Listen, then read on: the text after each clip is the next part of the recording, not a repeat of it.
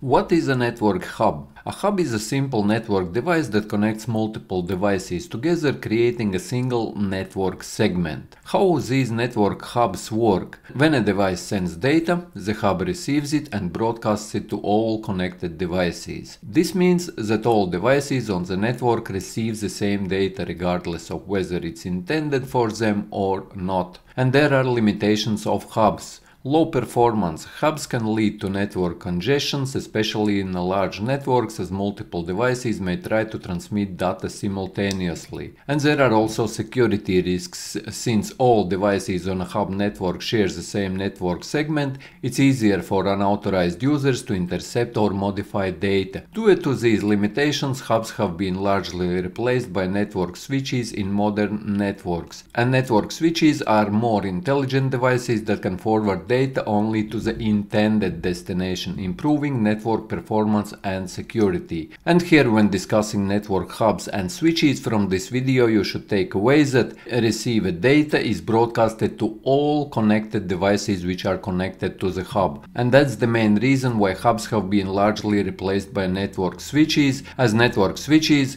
are more intelligent devices that can forward data only to the intended destination, rather than forwarding data to all connected devices.